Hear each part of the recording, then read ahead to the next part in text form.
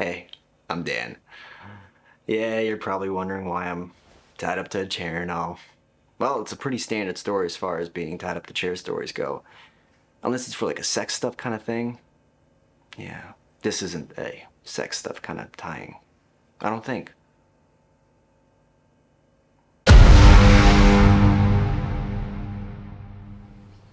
Okay, so what happened, it was just a regular, normal, run-in-the-mill. Actually, you know what, just freeze. Yeah, actually, let's take it back a bit, all right? It's just gonna help you get on my side of the story. It's a better story this way, yeah? Go. You know I love I love you. So this is Olivia. She is better looking than me, and just is a much better person in general. You know what I mean? Oh my god. They accepted my application to foster that dog. Oh, how cute. Oh, honey, we're gonna be dog parents. Dog parents? Mm-hmm. Like, what a fucking bitch.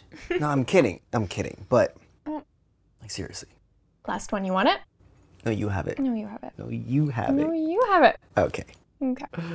So, yeah, that was us. We were annoying, but we were happy. So we got a house, a car, and a dog. Yeah, you know, like the usual crap that couples do. I mean, things were going pretty good for a little while. Oh, shit, this guy's about to hit me in the face.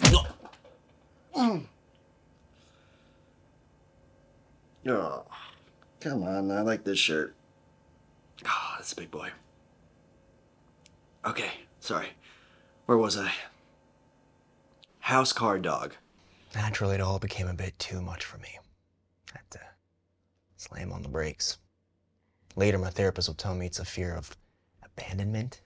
Oh, she would if I didn't stop seeing her after one visit. Liv, honey, look, I know this is really hard and challenging, but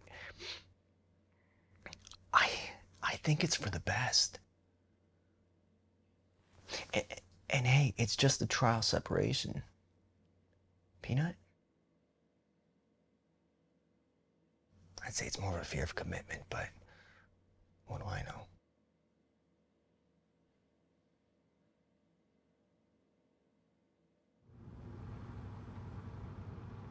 Oh my god, I forget what being single's like.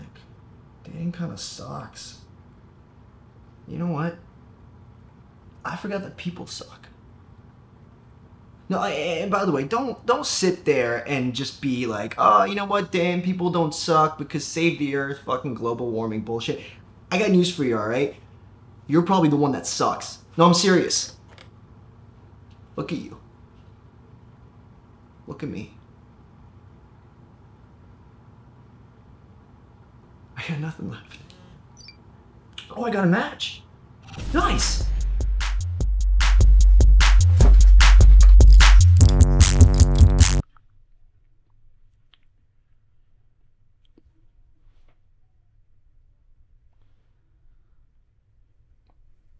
Well, that was nothing. I mean, it wasn't awkward first time sex or passionate first time sex. I wasn't quick on the draw or anything. I was fine. It was just...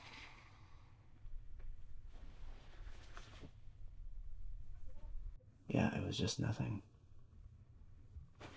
Okay, so you got that, right? House, car, dog. We split up. I met someone. Nothing sex. So far, I've done nothing wrong, right? But she is not taking it slow. Babe, it's not that big a deal, and we were on a break. Who are you, fucking Ross? Wait, baby, hold on, whoa, hold on. Calm down, all right? Now listen to this. She meant nothing to me, all right? Now, you're the first person that I wanted to tell after we had sex. Think about that. You're the first person I want to tell anything to. You're my baby. So you're telling me that you realized that you wanted to be with me because while you were cheating on me, I was the first person you wanted to tell? Are you fucking kidding me? God, I really thought it was gonna be a lot more romantic than that. Get the fuck out! Oh! I bet she's gonna blame me for this one. Okay, so yeah, that pretty much brings us up to speed. Oh, where's Olivia?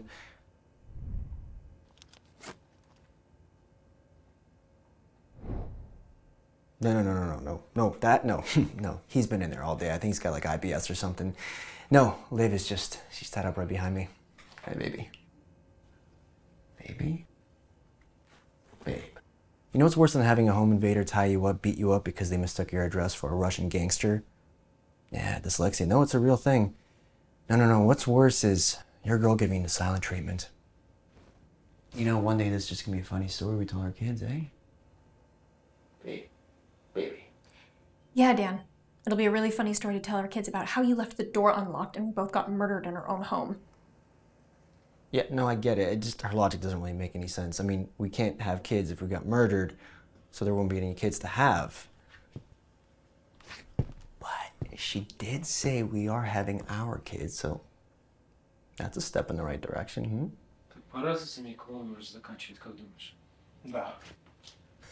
Okay, here we go again. So here's the thing about interrogations. It's like a parent making empty threats to a child. I mean, you have your standard. I'm gonna ask you one last time, which, come on, it's never the last time. I'm gonna ask you one last time. Where is Igor's money? I keep telling you, I don't know where. Wrong answer. That's a good one. Yeah, they're doing the bad cop, babe. The only thing they haven't really tried yet is the countdown from 3 before they tell me to go to bed. Ooh.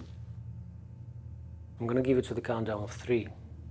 To tell us where the money is, so I'm gonna blow yours and your pretty little bitch's head off.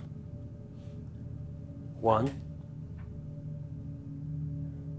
2. Okay. Whoa, hold on. Wait, come on, guys, come on. Thank you. Let me ask you something. If you and your girlfriend separated, and then you slept with someone else, but you told her right away, did you do anything wrong? No.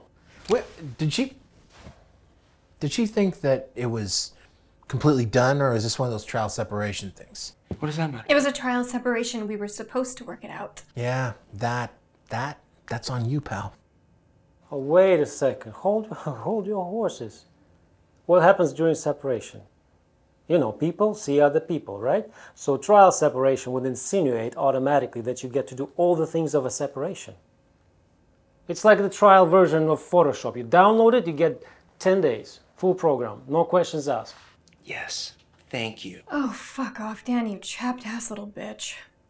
Well, I don't think that you can equate a human being with emotions to a computer program.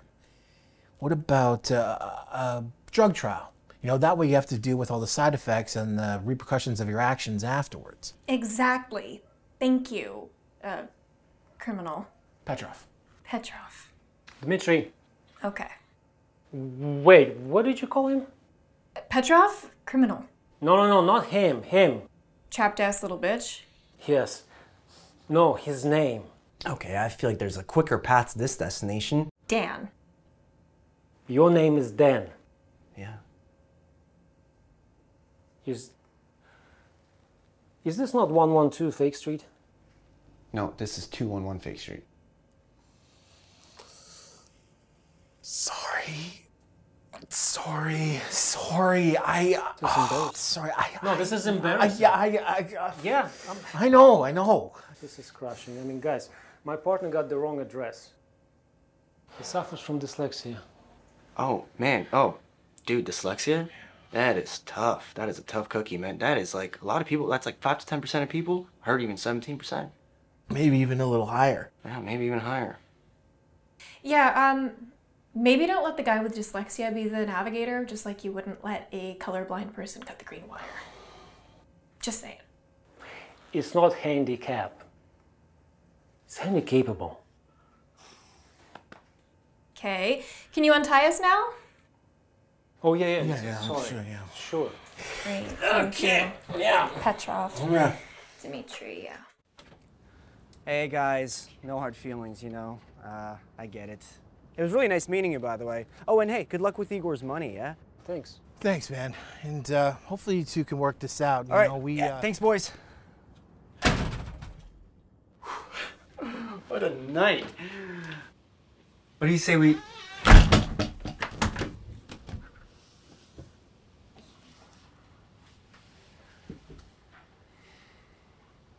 Yeah, that's about right.